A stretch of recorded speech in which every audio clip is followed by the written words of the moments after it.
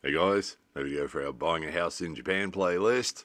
A couple of our patrons have asked what's going on next door. This was actually a few months ago. This is the first time they surveyed the place next door. And every time they've done it since, which is about 4 or 5 times they've surveyed the place and marked it out, they always look totally baffled, like they've never actually done it before.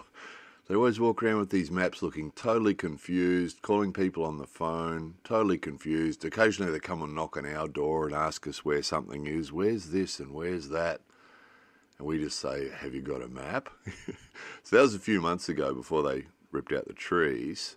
But since then, 4 or 5 times we've had guys come. This was another set of guys. And these are the only ones we've seen. But there might have been more for all we know. This is another group of guys. Came to survey the place and put in their red pegs.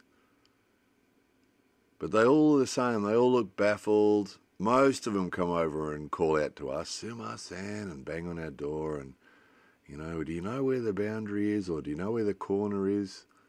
No, look at your map. Look at this guy, totally baffled. Can't work it out. No, this is another guy, right? This is another guy. He brought his Gardaman with him so he could put up his gear on the street, and he gets his phone out and he calls up someone. They all seem totally baffled, totally confused, don't know what's going on, can't work out the map. All of them look like they've never done it before. It's funny, it's entertainment, it really is. As tragic as this has been an experience, it's been equally entertaining. So look at this. 2 of them have marked different spots, 10 centimetres from each other. They've disagreed on where the corner is. You'd think it's like an exact science, wouldn't you? Where's the confusion? So, and then inevitably we get these dudes turn up. So here's this guy turn up in the suit. Now this guy works for the building company that's building the new houses. So he's gone across the street and he's talked to them and he's come over here. And this is the other thing that happens is they come over and they're looking at their map.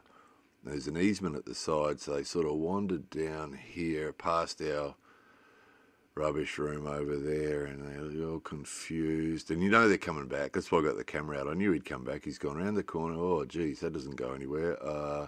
And he's come back again. And where's it go? Where's it go? Oh, here it is.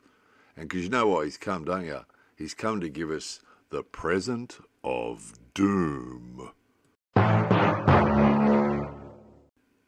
Yep, we've been getting lots of presents of doom. Oh, look, sorry, we're going to be inconveniencing you for the next few months with our trucks and our banging on the door and calling out Sumimasen, so here's a present to compensate.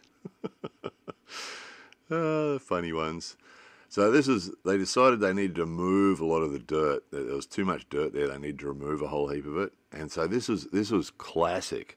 They had the 3 trucks and 1 backhoe, and the backhoe would fill up a truck at a time, and the other guys would wait.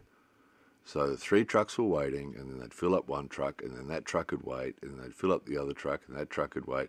And so they'd all wait until the 3 trucks were full, and then they'd drive away and go and dump the dirt, and then come back again, and then all wait again.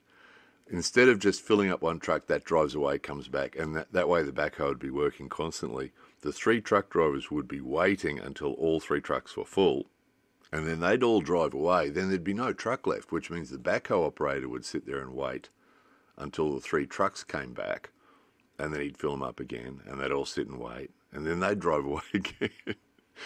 just constantly from our window, because from our window we can watch all this stuff, and it's just constantly, look at these guys faffing around, smoking cigarettes, having a chat, killing time, waiting till the 3 trucks are full so they can go off again. And everything seems to be like this, confusion and faffing and it's mildly entertaining. It really is. It's mildly entertaining. They're funny ones. And every 5 minutes someone seems to be coming, Suma-san, and they're either telling us what they're about to do or asking us questions. So quite often they'll come and tell us what they're about to do. Oh, we're about to remove some soil. Here comes another guy with a bit more of an explanation. We're about to do this. And quite often I'll say, okay, waiting for a question. There's no question. Oh, we've just come to tell you we're going to dig a hole. Okay. And because it's got nothing to do with us. We don't own that place.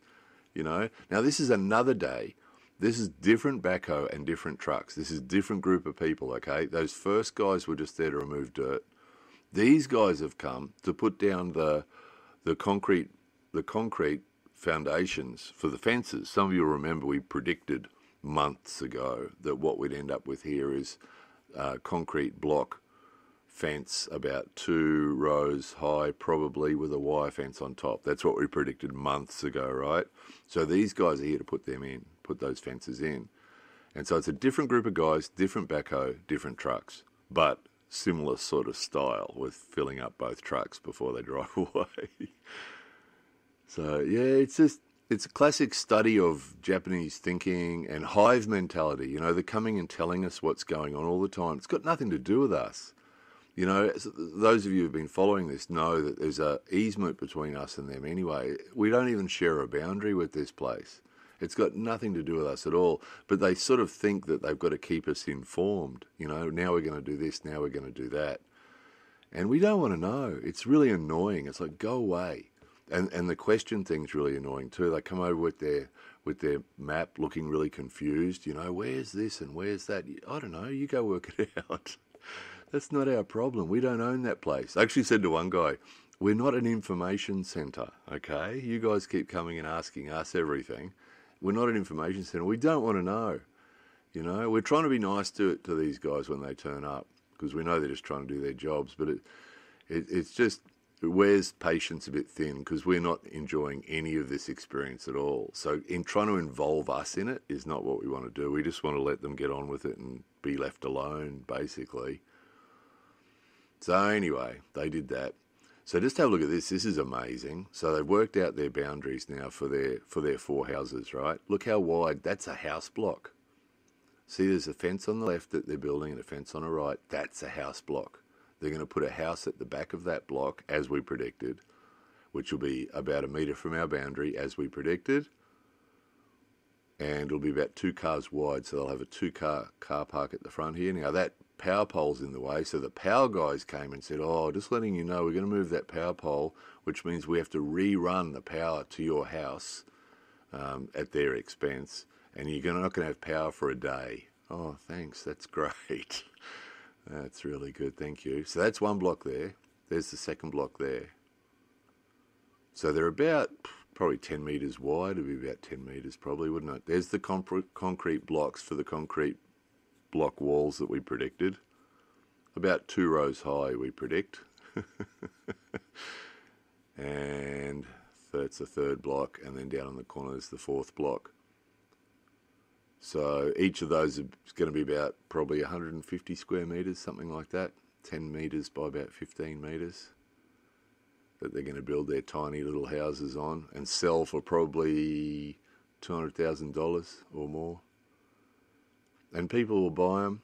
Young families will buy them, probably. Young families with screaming kids and barky dogs, probably. So, yeah, pretty much exactly how we predicted, isn't it? Those of you who've been following the story 6 months ago pretty much predicted exactly this. Look how narrow that is, about 10 metres wide. It's about as wide as our driveway, isn't it? So they're going to be about 1 metre. By the time they build that house, there'll be about 1 metre between the fence and the house. So something to look forward to. Anyway, that was the update. More videos coming soon.